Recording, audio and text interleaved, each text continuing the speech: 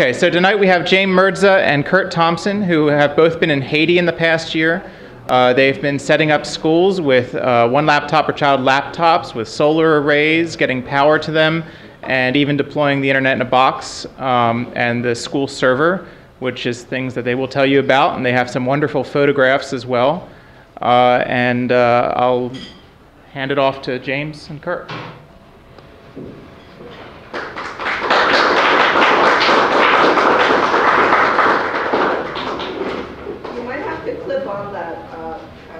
Okay, we'll share it. We'll be joined at the hip. Hello, everyone. Hello. It's not. It's working? It's for the camcorder. It's not to amplify your. Oh, okay. So you have to talk loud. Just pretend. Just pretend.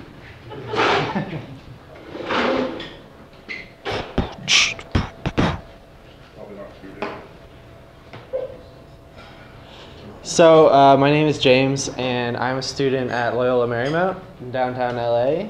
I just moved to Los Angeles this summer, and I did a trip to Haiti that same summer, working with these EXO computers, the green computer you see right there, working to set up some stuff with this new organization called Unleash Kids.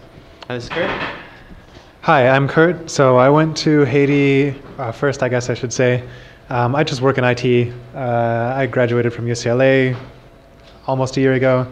After that I decided to get involved and went to Haiti this past January.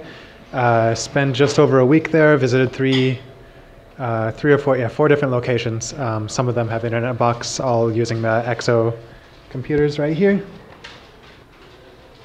And so the little video. Yeah, and Internet in a Box, you might know, is Braddock's product that he works on, and the software these computers runs on is also Fedora based. Oh, right. Just to say how it's Linux. So I think, some of you maybe Braddock was at our presentation at Scale, but a lot of the stuff that we are talking about is tangentially related to Linux, and it's not directly, we're not talking exactly about Linux itself, but Linux is being used for educational purposes. The EXOs are based on Fedora and all that. Okay. We have a little video that just gives a little picture of what we've done in Haiti in the past few months. I think it helps to see it. Yeah. It's coming up.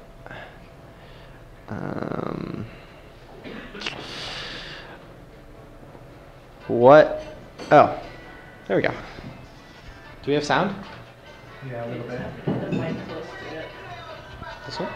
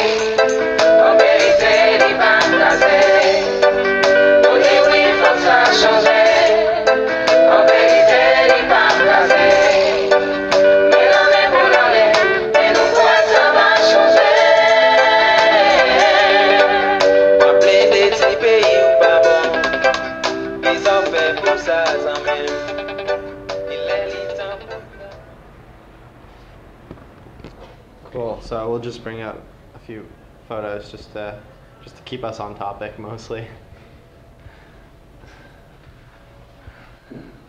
Those were all recorded by Curt's wife on his last trip. Okay, I'll start. This is,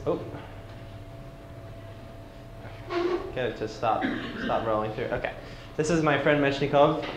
Curt and I both met him separate trips to Haiti. Mechnikov is a really bright student. I saw him the first time I went to Haiti. The school had no computers, and I saw him there.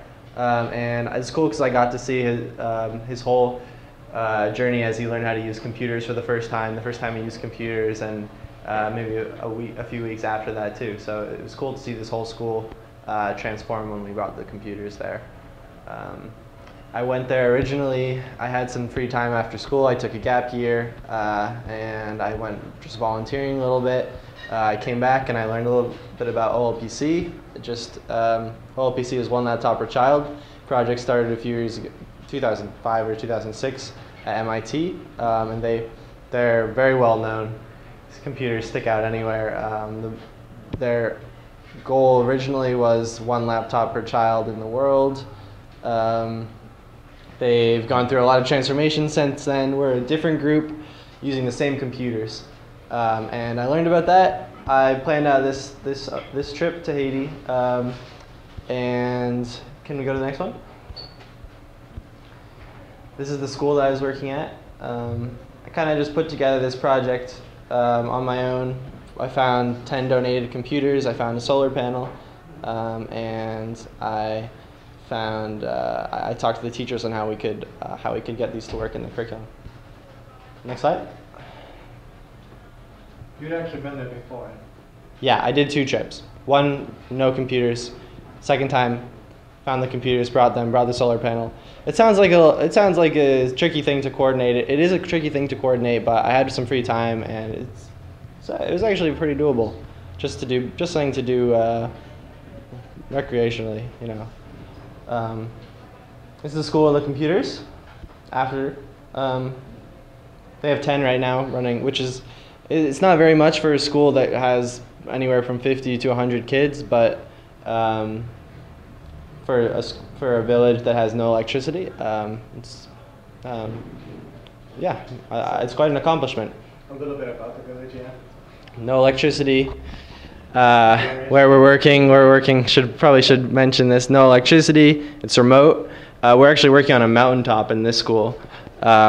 Treacherous road to get up there. I happened to hear about it from a friend who's in the Red Cross. I just thought it'd be fun. What else? What other problems there? They'd never used computers before. So yeah, totally very interesting situation for working with computers in education. Cool. Next slide. This is the solar panel that I used. This is a very special solar panel. With thinking how I could get computers to work up in this village.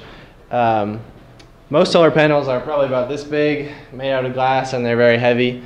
To get that to get that on a motorcycle up to the top of a mountain would be very difficult. Fortunately, I found this online. It's called it's made by a company called Unisolar, which doesn't exist anymore, but they're still floating around.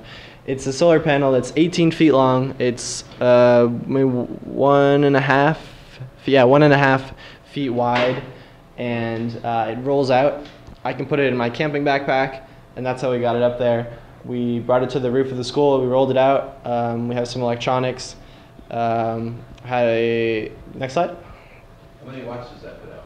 Oh yeah, this puts out 120, and then I estimate it as 100 just because it never runs that high. Nothing ever works out perfectly.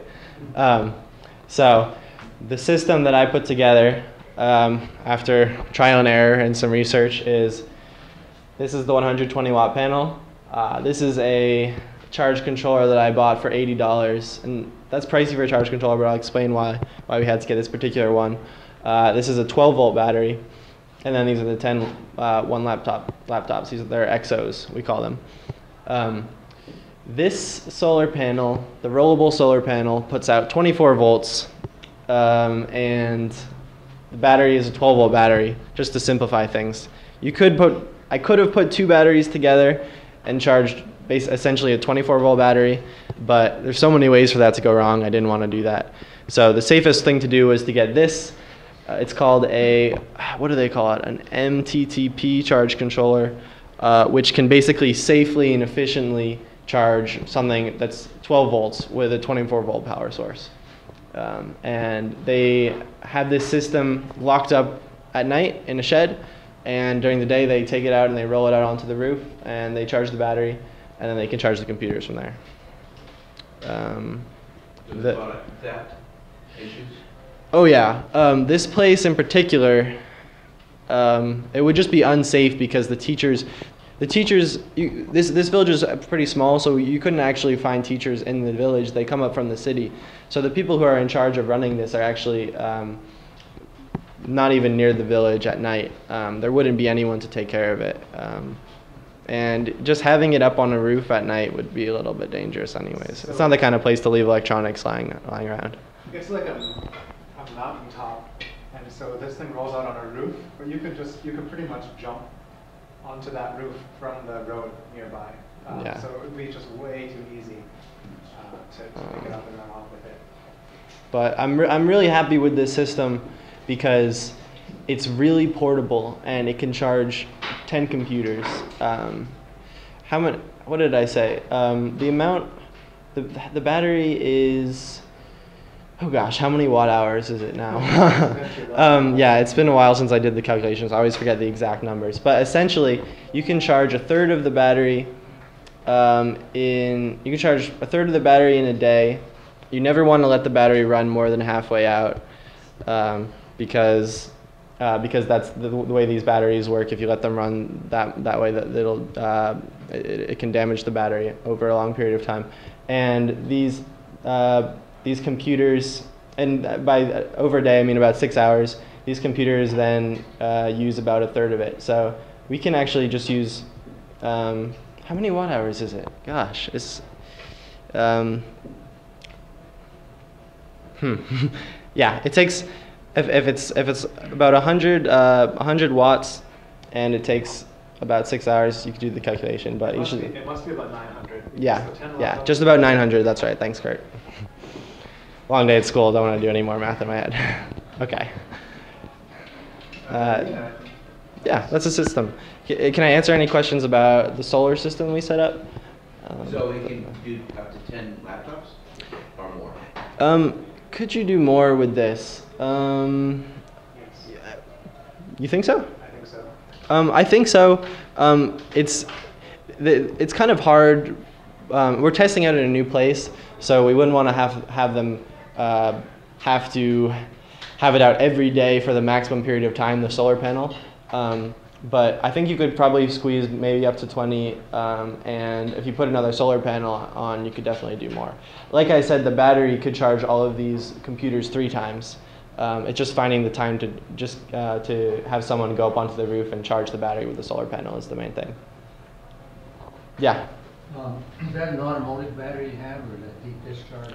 It's a deep cycle, so it's a bit higher grade than automotive. It cost us $250. We bought it at a Home Depot kind of store. Yeah, it's expensive, but if you used right, it'll last a long time, and it's a good investment. I tried some cheaper batteries before. It's a good investment, and we had to buy it there too because airlines just won't allow bringing big batteries like that these days. Yeah. General question: do you have problems getting equipment in past customs? You gotta pay people off. The general answer to that is no, because it's just the enforcement there is just so bad. Other countries, places in Africa, there's like corruption and stuff plays a role, and you have to pay people off. I never had to pay people off because no one would ever take the time to actually look inside my suitcase. Just if I did have to pay someone, I mean, I had a 20 in my back pocket, we'll say, but that would have been the most that I needed to do. We go in and if anyone asks, we say we're just bringing in used toys and stuff. Also, the rollable solar panel isn't really recognizable as a solar panel when it's rolled up, so I'm not worried so much about that. Yeah.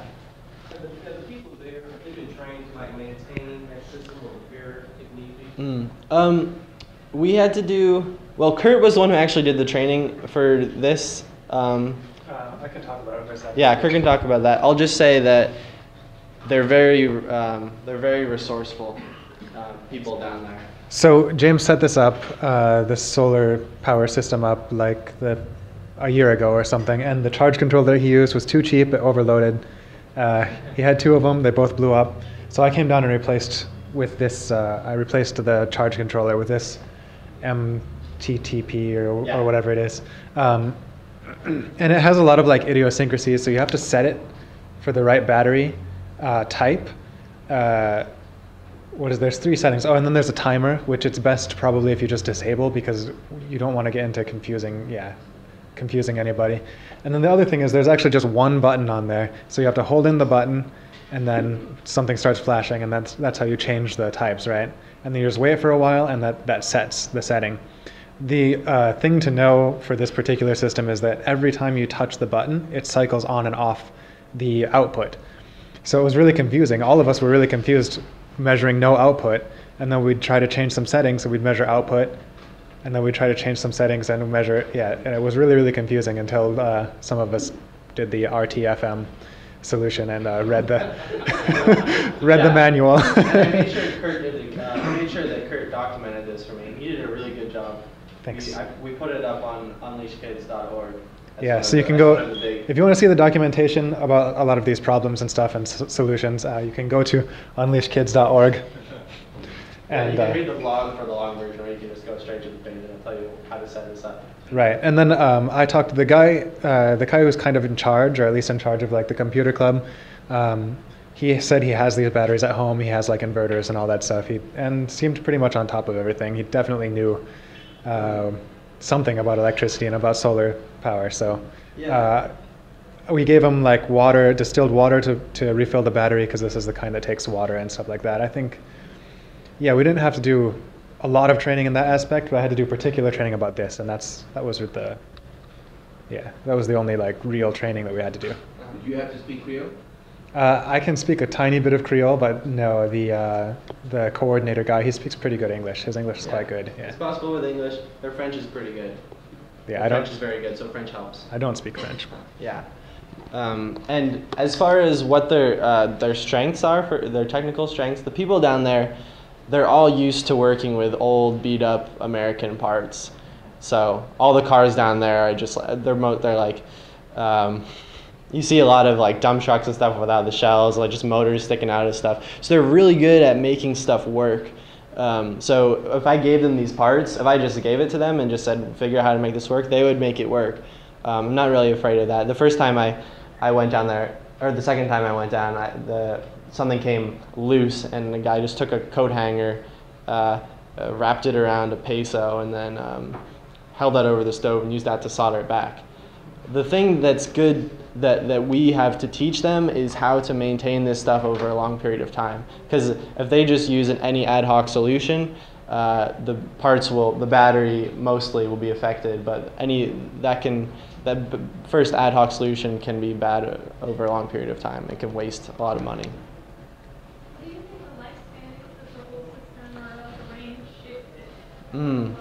That's a good question. It remains to be. That's definitely something that I'm interested in seeing. I think that the school itself has a lot of organizational issues, so probably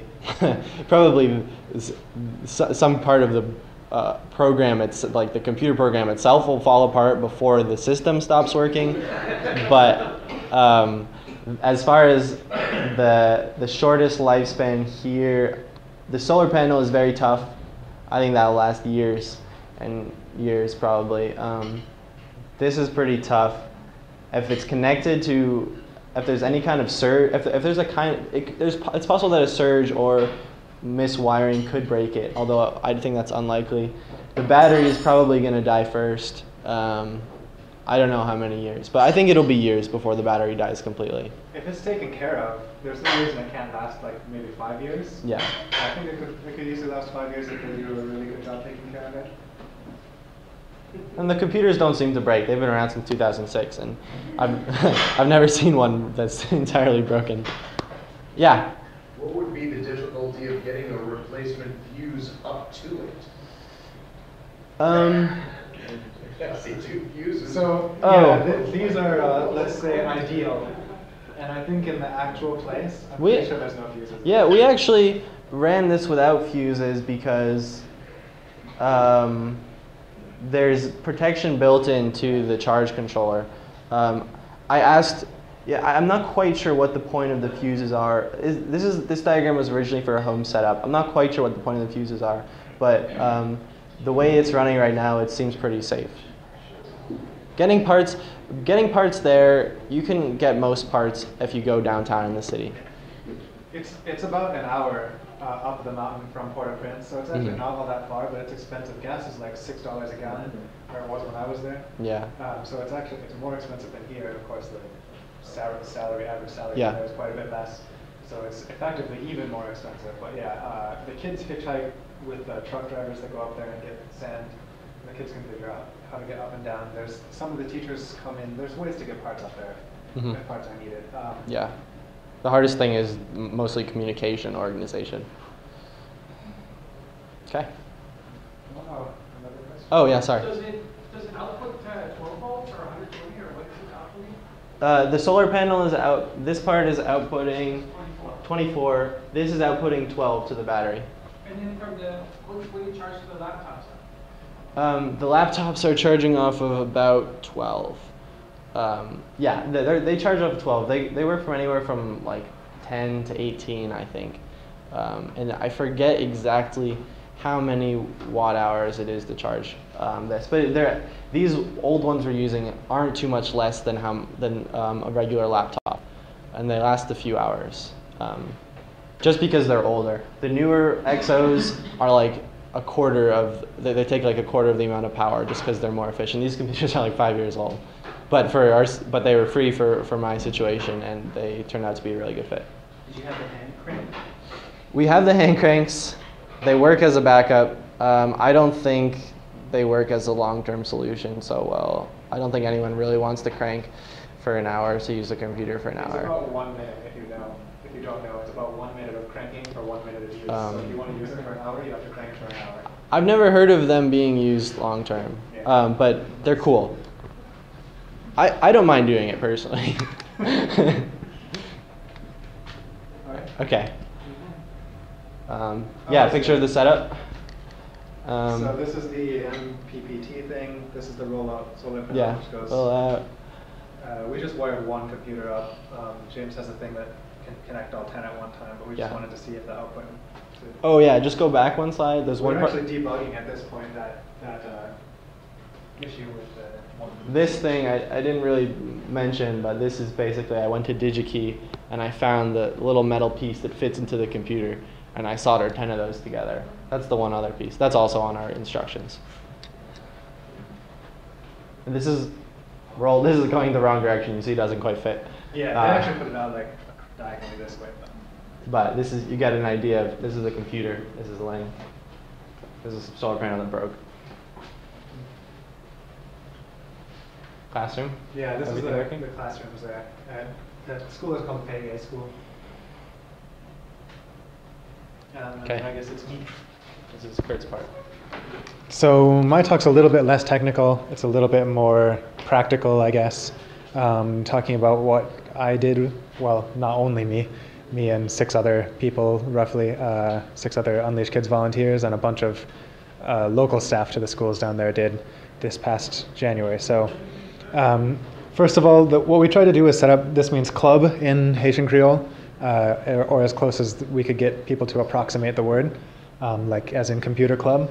We try to set up like a space or a club that kids can go to where they can learn creatively, learn about technology or learn with technology. So it's usually like a small, we usually bring like 10 or 20 laptops or something. It's a smaller place where the kids can work off each other and work with each other and stuff like that.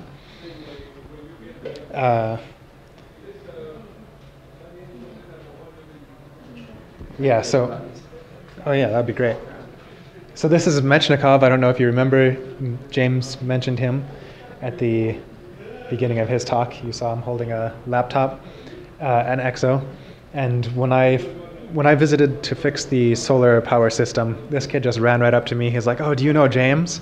And yeah, it was a great guess on his part. And I was like, "Yeah, I know James." So yeah, we just after we were done fixing the charge controller and all that, I just ran around with this kid. He was clearly excited to see us and to have us around. And it was really nice to think that, James prepared this place where the kids, at least he seems happy to see us. So maybe it means that he was happy about what we were doing there. But yeah, okay. The place that I went is actually in Port-au-Prince. It's not too far from the airport, probably like walking maybe 40 minutes or something, by car maybe 20 minutes from the airport. This is actually the place. This is an orphanage. On the other side there's a school. There's a concrete wall that separates the two. And this is, right now the kids are in school, but this is usually full of little kids. And the place is run by an organization called Hope for Haiti's Children. It's like a Christian organization. I guess I should maybe mention more than 90% of schools in Haiti are private, and probably 99.9% of them are Christian schools. So basically almost every school is a private school, and this is one of those. It's run by people in the US. They have like sponsorship, so people, you can pay like $30 a month or something that pays for one kid, the room, board, and food and all that, and schooling. The school also serves the neighborhood. So the neighborhood's not a like rich neighborhood, let's say. It's poor even. It's kind of poor even by Haitian standards. But yeah, so this school is a place. I don't think everybody in the neighborhood can go there, but at least some of the kids from the neighborhood can go. If you'd like to support that kind of thing, they sell coffee. I mistakenly at the Scale conference said you had to have a minimum order of 20 or something. There's no minimum order. I checked the website, so it's like $10 per pound or something like that. Check out Hope for Haiti's Children and get coffee if you want to support them. Anyway, yeah, go ahead. And yeah, these are some of the kids. They love to pose for photos, so we got a lot of really nice photos with the kids. One of the criticisms of the Haitian school system is that they learn a lot by rote. They just memorize. They have to memorize something and then repeat it for the test. So one of the things that we want to do with the computer club is encourage them to be more creative, learn creatively. At the same time, they're going to be learning skills that are going to help them like professionally. So they will ideally maybe go to an interview someday, and the interviewer will say like, "Well, can you use computers?" And they'll say, "Well, yeah, I was using computers since I was like 8. I'm totally down with computers." Yeah. Sure. And yeah, so that's kind of what we hope to accomplish. And to do that, first we needed to find out where we needed to go. So there was another volunteer who went about a month beforehand. She surveyed a bunch of schools, she talked with a bunch of people, and she found this Hope for Haiti's Children as one of the best candidates. They seemed really supportive. But then once we decided on that place, there were a bunch of problems that we needed to solve. First of all was the electrical situation. So we faced in some ways, similar situation with Ferrier School, but of course the problems are a little bit different, and I think it's kind of interesting, so I'm gonna go into this a little bit. One of the first things that we had to decide is where to put like the school server, because, right, oh yeah, okay, so sorry, I jumped ahead of myself. So we brought down 20 laptops, we also brought down a school server, and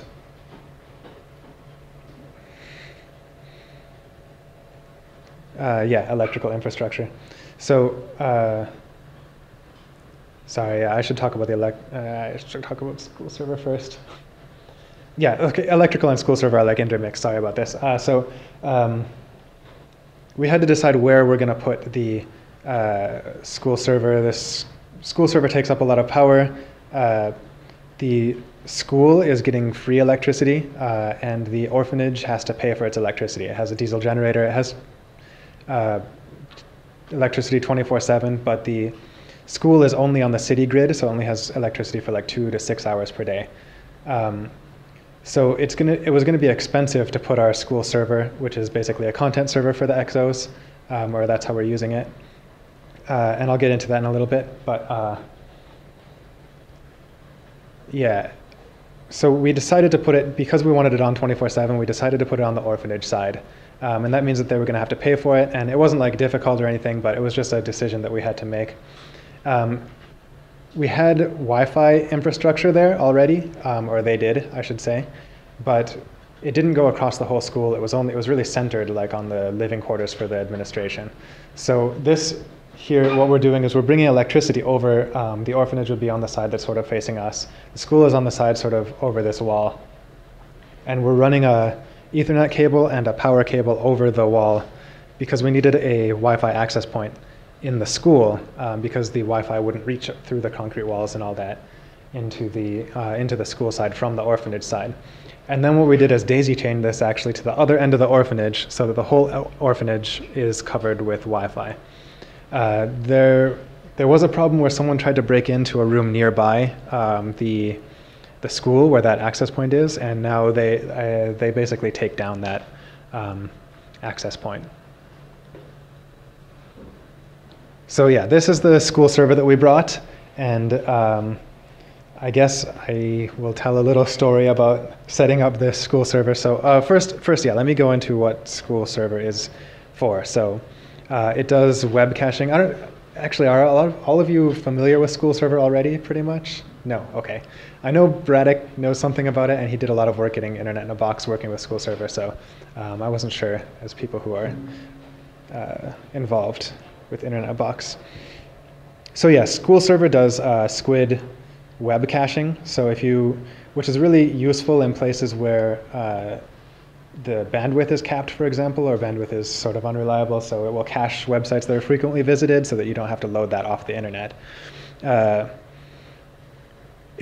other really useful thing in Haiti is it does blacklisting and whitelisting of sites, and I know a lot of Linux and open source people are unhappy to hear of blocking sites and stuff like that, but as private sort of organizations, they kind of get to decide how their internet is going to be used. And I mean, US schools definitely blacklist sites. For the most part, what we found in Haiti is they want the whole internet blacklisted, and then we usually just say, well, okay, well, let's start with translate.google.com and show that it's useful, and then the staff will start to see that it's not only for Facebook and looking at Justin Bieber and stuff like that. And then we try to encourage the teachers to ask for further sites to be whitelisted as they're needed. So I know not too long ago we just opened up some Haitian Creole newspapers for this, and we do that remotely. It's another one of the great aspects of the school server. It supports, or it can be set up to support remote administration. So when a teacher needs something unblocked, or if something's not working right, as long as it's not the internet, we can get in there and fix it. Is that through SSH? Yeah, it's SSH, but it goes through like Amazon. Yeah, OpenVPN through Amazon or something like that. I actually don't know how it's set up. Yeah, and then there's a couple more things that it's really useful for. One is backing up the students' work, so you can register the EXO computers, these EXO computers, to the school server and then back up the students' work. And then, of course, you may all have heard of Internet in a Box. It basically works as an Internet in a Box server or gateway. And this is really useful now at this place in Kazo, it's called. The internet seems to be going down often and staying down for a while. So when the kids are doing lessons, they're going to be able to access Wikipedia and all that stuff from Internet in a Box. And James will get into Internet in a Box a little bit later. Yeah. So, yeah, I think so. So this is the Wi-Fi access point that I was talking about. This is the cable, so it ran across the wall that's over there. It ran into it's actually a church building. It serves a dual purpose. They have church there on Sundays, and then they have school there during the week. And this is it's a village telco system. It's based on TP-Link. This is supposed to be able to sort of do an ad hoc telephone network, but we're not using it for that, at least not right now. Yeah, I think that's, yeah. Sorry. And this is an example of how the class looks, what the classroom looked like. You might have caught some glimpses of it during the video, but we basically set up a bunch of tables. We tried to get kids to sit in little groups, and we had them do kind of artsy stuff, and then we had like contests after, so that the best kid or whatever would get some prize, and we did like, what's it called, sort of bracketed, a bracketed contest. And just to give you a little idea about what the courses are like, Sora, the one who went down there beforehand, she actually designed a course guide just to help the teachers sort of understand what it is that they should be teaching, or how they should teach, from the assumption that the kids haven't touched computers before. So the very first lesson, the kids will get the XO, they'll try to figure out how to open it, and if you haven't done that, that's kind of more difficult than you think probably. Once they get it open, a teacher or the teacher will go through all the parts of the laptop, like this is a screen, this is a keyboard, this is the touchpad. If they have mice, which they do here, they'll go over the mouse. And then they'll open it up, and the first lesson consists of that, and then going to the record activity, which is basically a camera. So then we get them onto the record activity and send them outside. They go outside with the laptops and start taking photos, and come back inside once they've taken some photos, rename the photo, and save it. And it might sound like it'll only take a few minutes, but it actually takes maybe an hour to go over the parts of the laptop, go outside, take the photos, get them back inside. And so it pretty much takes up one whole class session. Then each subsequent class tries to build off that. So they've taken a bunch of photos now. The next class, they're going to open up those photos with a program called a photo tune, which sounds like Photoshop, but actually tune is like cartoon. And that allows them to put each photo, I think when we were there, they set a minimum of 3 and try to use 4. So they would have 4 photos, and then you can put speech bubbles and write text and stuff like that. So it gets them, it gets the kids building off what they've learned before. Also, people can use this, can try it out on this computer, right? Yeah. Okay.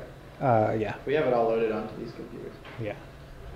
Yeah, you can give it a try if you like. I'll be around for a while after, so come by and you can play around with the XO, see if you can open it. So while they're doing that, not only is it like helping them be creative, and most of them enjoy it, most of them seem to be having a lot of fun taking photos and stuff like that, but also they're just learning how to type, learning how to manage files and stuff like that. So one of the later lessons, so we try to build and build and build and build until we get to a point where basically one of the later lessons goes like this. They go to translate.google.com, they type in a word in Haitian Creole, translate it to English, copy that word, paste it into Wikipedia search.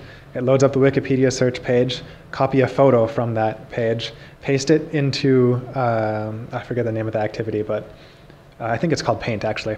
Paste it into Paint and then draw on that photo.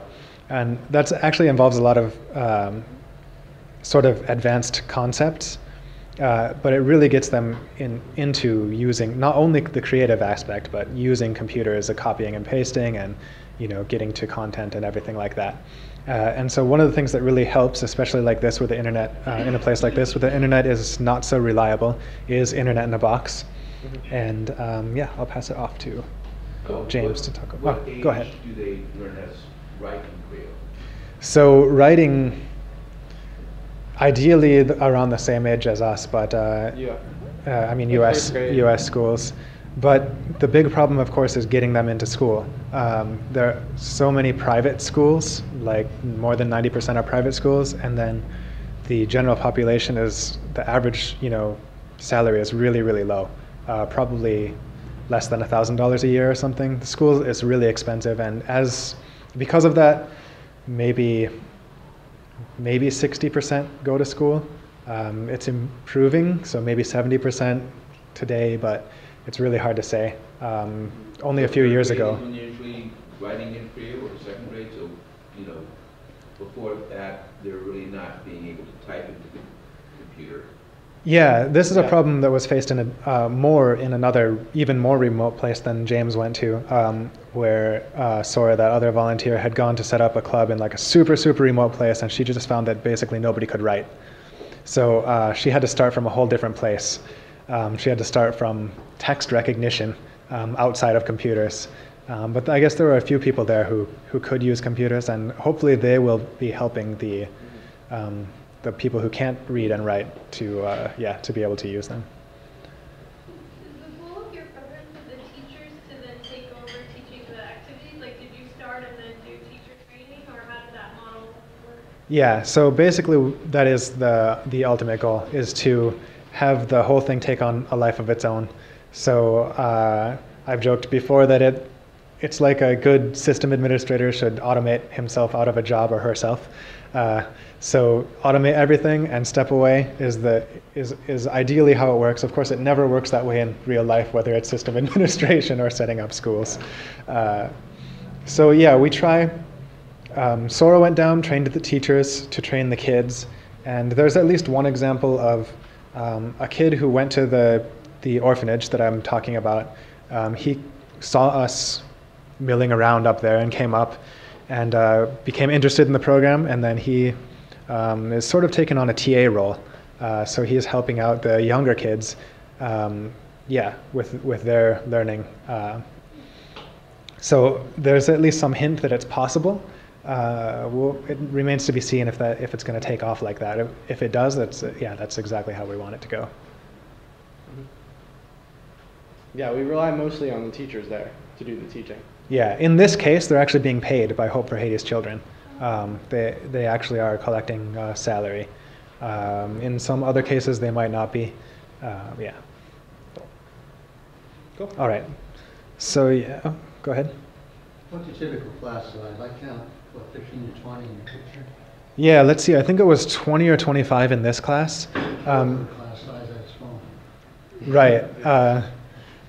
Well, all you have to do is privatize all the U.S. education.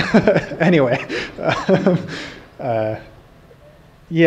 Some places are even smaller. That one in the super remote place, that's an even smaller class of 10. I think she has 3 classes a week of 10 or something like that. At another place that we visited, it was about 40 students, and it was 2 or 3 kids to 1 laptop, which is not quite the 1 laptop per child. But it's typical is hard to say because it varies so much from place to place. Yeah. Okay, so James can talk a little bit about Internet in a Box and how we're using it down there. Okay, I believe this is called a Seagate drive, right? That's what we call it. How many people, do people here know Braddock? Yeah? Okay, good guy? Yeah. Did he tell you about Internet in a Box before? Yeah? Okay. I'll just sum it up again. Internet in a Box is this project that Braddock's been working on. Really useful in the developing world where we don't have internet. That's the whole idea, is to take all these great internet resources and then put them so you can take the internet with you. We have something like 37 languages of Wikipedia with images and full text and searchable. There's OpenStreetMap to all levels, which is great. Good for geography. And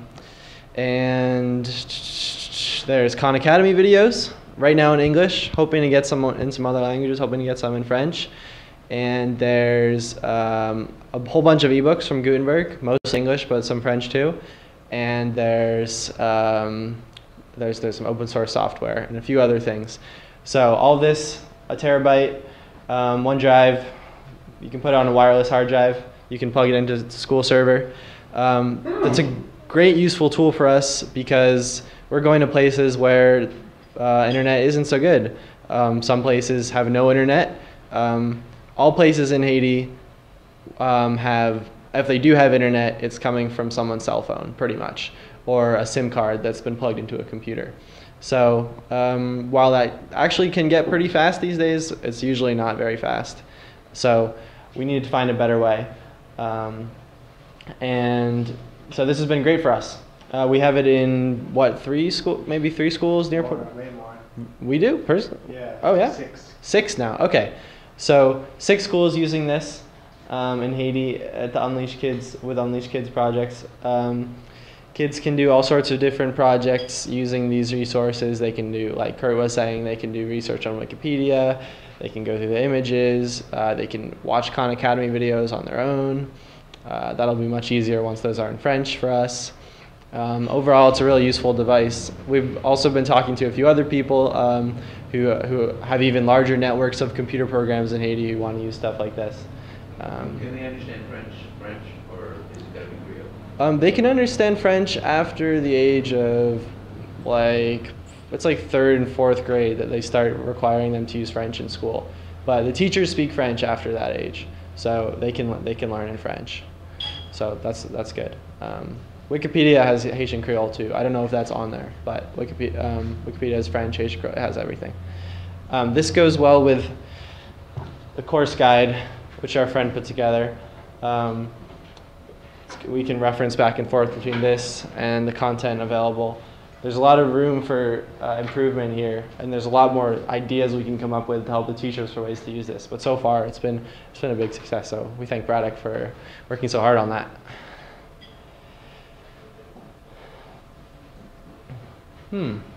What was this slide supposed to be about?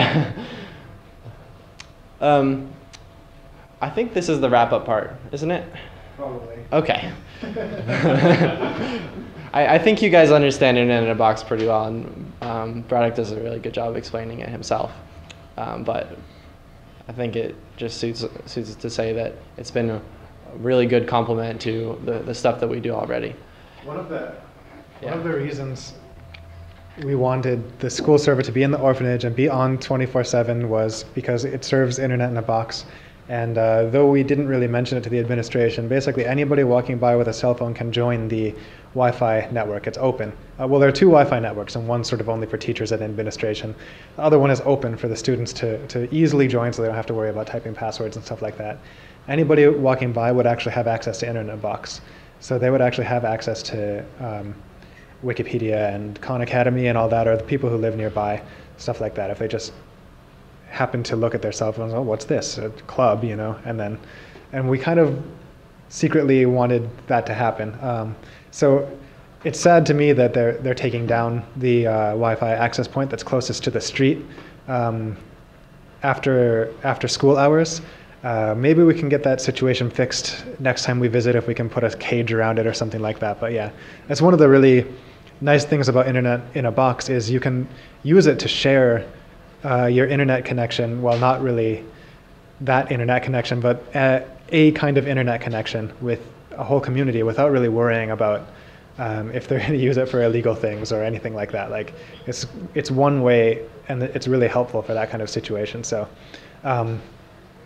yeah, that's one of the use cases in a way, is to secretly give a whole neighborhood access to Wikipedia is probably the most like salient, useful thing. That if people, yeah. It makes such a big difference having no internet. I mean, you have having no internet, you have having internet, and then you have having just Wikipedia. It's such a big difference compared to having no internet. Even in the United States, a good portion of the school system is not internet open because of the principals and the administrators being concerned that students would look at funny cat videos. So even actually the Internet in the Box could be used, you know, to support all of the various different educational programs without being concerned about funny cat videos or, you know, see my friend get, you know, hurt on a, you know, on a skateboard or whatever, you know. Right, are there any cat videos? There are no cat videos. Are you sure it might be Yeah. But that's why the You internet was include some created. cat videos so that it, you know, that'll make it have Internet in a Box really take off. Yeah. Some highlights of Internet cat videos. Get right on it. YouTube tried to develop an educational content video section so that, you know, the administrators can go to, but it's still kind of regular educational systems are not porting to that. So, you know, well, that could be useful. the Box could be used here in the United States, not just in a poor country. Yeah, I tend to agree with that. It's not our focus exactly. Yeah, but I think there are probably a lot of uses for it all over the world. It is probably most useful. So there's a place.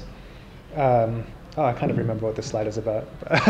We work with a lot of different organizations. There's one organization that we've worked with at least a little bit, who's brought. It's this guy Denny and his organization have brought 700 Linux Mint laptops that have been donated from corporate entities or whatever, and all around Haiti. And one of the places that he has some number of laptops is like in some valley in the middle of absolutely nowhere that you can only get to by helicopter or horseback. And I guess there's some kind of solar power there, because otherwise the laptops would be useless. And I know there's been attempts. I don't know if Braddock has heard back if something has made it there, but they're attempting to get internet in a box there at the very least. And that is going to be probably more helpful for them who can't just go to a library or something like that. Yeah, but I do think that there are uses, a lot of different uses for it. The most effective might be in those sort of really remote. With Unleashed Kids, we're worried about making sure that these get used. So we're usually going to places where they have some kind of electrical infrastructure, where they might be able to connect to the internet someday, at least. So arguably, it's not the most effective place to put internet box, but I think it is useful for them. Yeah.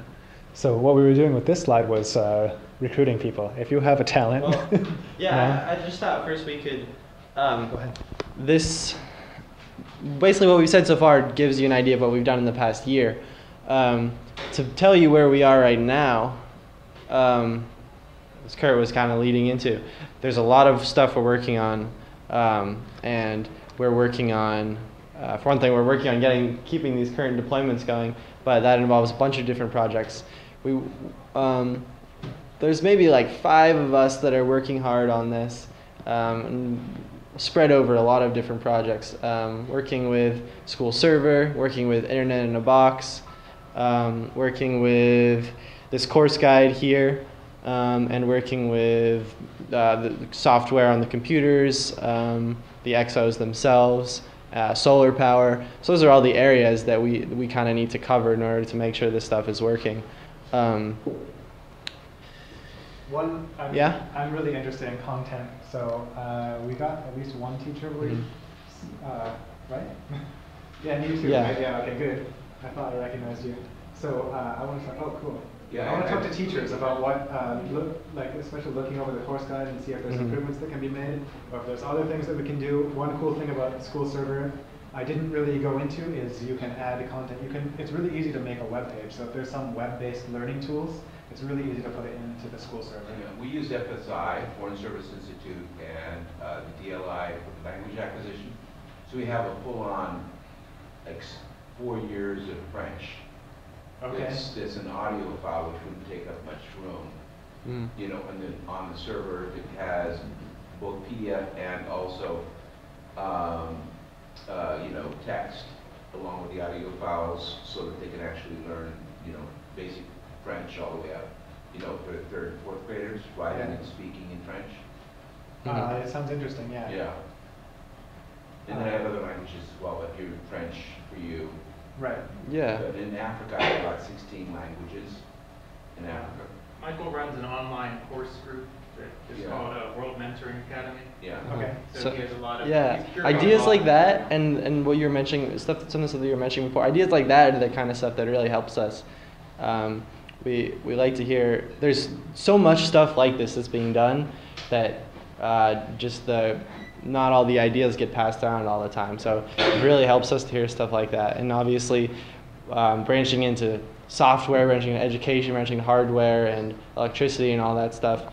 We're spread pretty thin for knowledge, but we do what we can. So people who are specialists, it's really great for us to know people like that and people who are interested in this kind of stuff. So yeah, we really like to talk to you about all that stuff. Curt, do you have anything to add to that?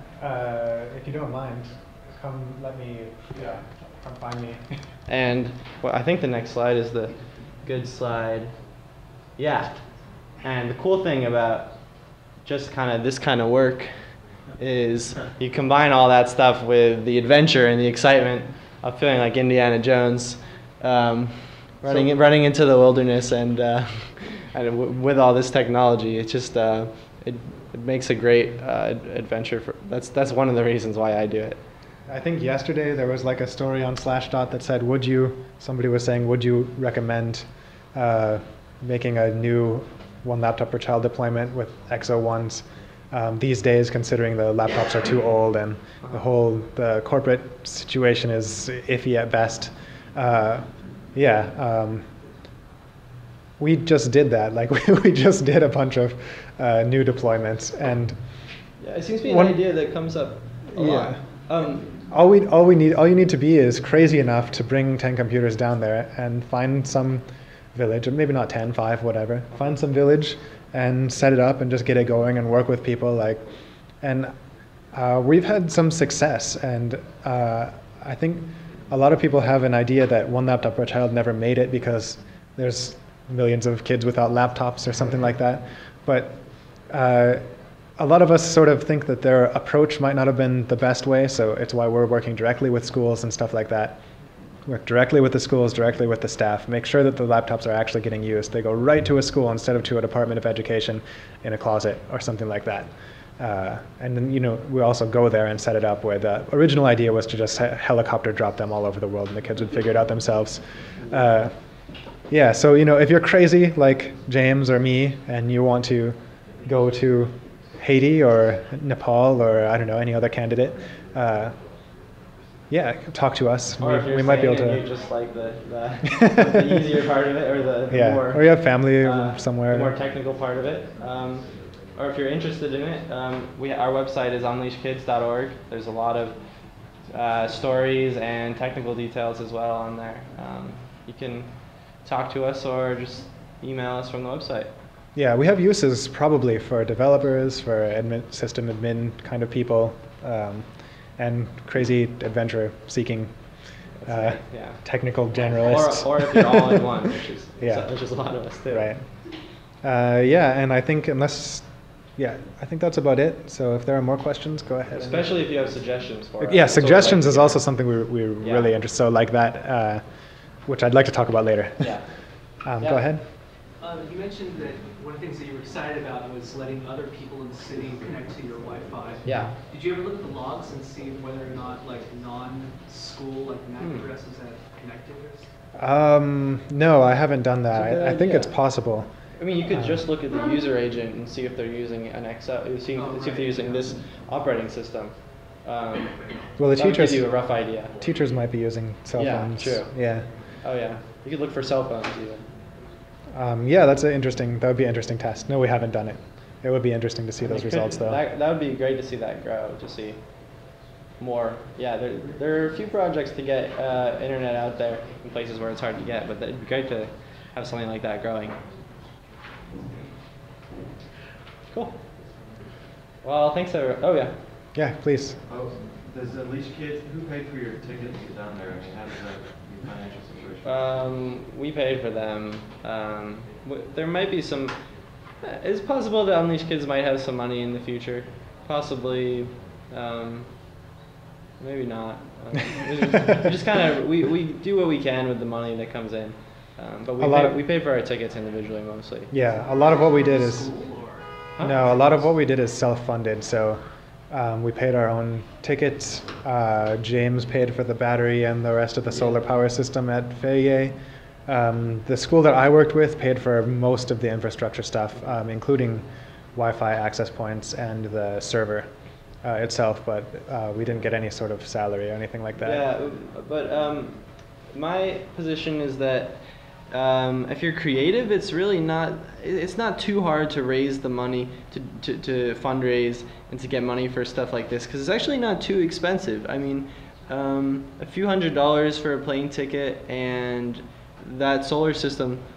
I raised some money for the solar system, but that's a $500 solar system, so it's not too expensive. Yeah. I mean, I think it makes a difference. Probably more like $650 or so for the solar power, but. So, is Unleashed Kids, are they working all over the world, or is it Haiti, or what's the organization? We're small. We started like a year or so ago. Right now, it's Haiti and Nepal. Did you guys start it, or? We know the people who started it. Who started it exactly? It's hard to say. I would suspect it's Adam and Sora, neither of whom are here today. They're both on the East Coast. Yeah, just a few people started it. We know them. Yeah. As far as funding, I think like there's some. So I'm not too involved on the money side, but they're like mid 501c3 application, and I guess it's I don't know where it's really going on with that, but I guess there's some. We do technical. sell these T-shirts. Yeah. It's not gonna buy a ticket to Haiti, but. But yeah, I mean, my wife and I went. The whole trip probably didn't cost $2,000. I mean, probably quite a bit less than that, maybe 1,500 or. It's doable if it's the kind of thing you want to do, sort of a vacation or something like that. Do they still sell the XL laptops, or where did you get this from? Yes and no. You can buy XO1s on eBay for about $100. A lot of people, if you remember the buy one get one program, a lot of people got a laptop and then never used it. And the creators of Unleash Kids, or whatever, the people who started Unleash Kids, basically got people to redonate their Get One if they weren't using it. And a lot of XO1s came in that way. So we have access to them, but I don't think XO1s are being made anymore.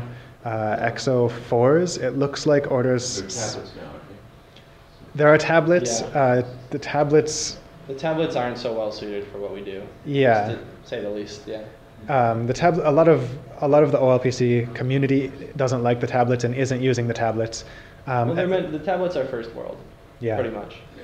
The XO4 laptops, the new versions of this one, it looks like some orders are being filled. So, but it's unclear if they're going to be available in the long term. And the XO4 is also, you could say it's a tablet because it has a touch screen, and you hold it like this. Right.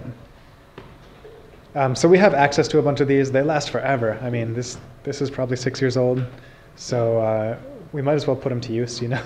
Yeah. As far as we're not, as Unleash Kids, we're kind of don't care what platform we use. If it ends up turning into Raspberry Pi or Arduino or a tablet, Android tablet or something like that, that's fine. As long as the content is there and we can use it for education. If we last for a few years, we'll probably end up going to Android or something like that, because they're not making too many of these. But yeah. Yeah, but we have a bunch, so we're pretty much combiners of technologies, not attached to any one technology in particular. Okay. Thanks, everyone.